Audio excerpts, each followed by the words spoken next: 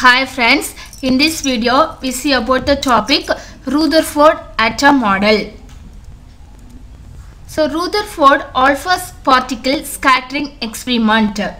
Rutherford and his associates studied the scattering of the alpha particle by a thin gold foil in order to investigate the structure of the atom. Okay, so the Rutherford investigate the structure of the atom using a alpha particle, okay, and using a thin gold foil. Okay, so and alpha particle is a then now we see what is alpha particle. So alpha particle is a positively charged particle having a mass equal to that of helium atom. Okay, so helium atom, that is He. Okay, the helium atom is called the alpha particle. Okay, so the alpha particle is a positively charged particle having a mass equal to that of helium atom and a positive charge in magnitude equal to twice the charge of the electron. Okay, so the positive charge is equal to the twice the charge of electron of helium atom. Okay, so this alpha particles are emitted by many radioactive elements. Okay, the scattering of alpha particle provide useful information about the structure of the atom. Okay, the scattering of alpha particle, scattering means it spread in all direction. Okay, so the scattering of alpha particles gives us lot of information about the structure of atom. Okay, now we see the experimental arrangement of alpha scattering, Rutherford alpha scattering. Okay, here a fine pencil of alpha particle was obtained from a radioactive material like radium or radon by placing it in a lead box with narrow openings. That means here this is the source of alpha particles. Okay, so from this it may be radon or radium. Okay, so this radioactive material emit the alpha particle. Okay, this source of alpha particle is kept in a lead box. Okay, then the alpha particles are emitted from the source in all possible direction from the lead box. The remaining alpha particles are absorbed in the lead box itself. Okay, so after passing through the diaphragm, now the alpha particles is emitted. Okay, so the alpha particles passing through the diaphragm T1 and D2, a narrow beam of alpha particle incident on a cold foil. Okay, so alpha particle is incident on a cold foil, or then the alpha particle incident on a cold foil and scattering through all direction. Okay, so the alpha particles are scattered through different angles. The scattered alpha particle strike the fluorescent screen. Okay, this is known as the fluorescent screen. This fluorescent screen is coated with zinc sulfide. Okay, so zinc sulfide, when the alpha particle strike the screen, the tiny flashes of light are produced. Okay, the scattering alpha particles is incident on the fluorescent screen. This fluorescent screen is made up of zinc sulfide. Okay, when the alpha particle is incident on the fluorescent screen, a tiny flash of light is appeared. Okay, so this the observation can be made with the help of a low power microscope. Okay, this is the experimental arrangement of Rutherford alpha scattering. Okay, now Rutherford observed something and he gave some conclusion. Okay, so most of the alpha particles either passed straight through the gold foil or were scattered by only small angles of the order of a few degrees. This observation led to the conclusion that atom has a lot of empty space.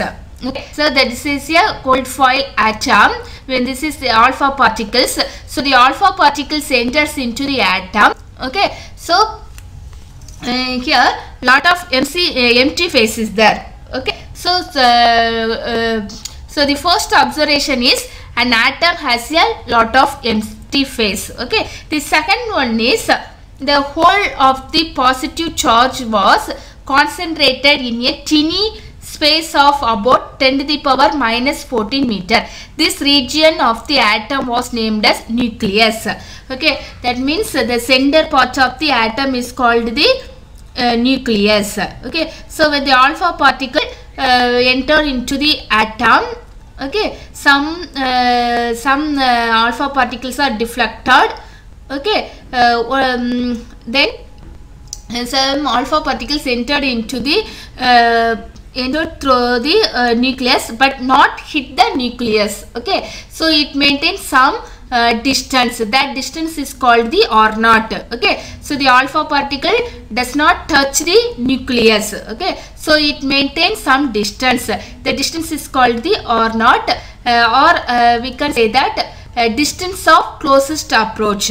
Okay, so alpha particle directed towards the center of the nucleus will move close up to the distance R0. Okay, on reaching the distance of the closest approach R0, the kinetic energy of the particle appears as its potential energy. Okay, that means the alpha particle is moving, so that means the kinetic energy is there. Okay, so at a particular distance, the distance is distance of closest approach, the alpha particle stops. Okay, they do not touch the nucleus. Okay, that it begins as a potential energy. So the kinetic energy of the particle appears as its potential energy. So EP energy, EP means potential energy, and EK is kinetic energy. So EP equal to EK. Okay, now we consider let mass. The mass of the alpha particle is m and the velocity of alpha particle is v. Okay, so let mass m and v, velocity of the alpha particle directed towards the center of the nucleus. Then we can write the distance of closest approach R0. So R0 equal to 1 by 4 by epsilon 4 Z squared by mv squared. Here epsilon is the permittivity of free space, then Z is the atomic number. Okay, then v is the velocity, m is the mass of the alpha particle. Okay, so finally Rutherford atom model gives atoms as a sphere of diameter 10 to the power minus 10 meter. Okay, so we consider the atom as a sphere. The sphere of the diameter is 10 to the power minus 10 meter. And the diameter of the nucleus, the center part of the atom, is called the nucleus. So the diameter of the nucleus is 10 to the power minus 40 meter. Okay, so next one is the electrons. The electrons in the atom were considered to be distributed around the nucleus in the empty space of the atom.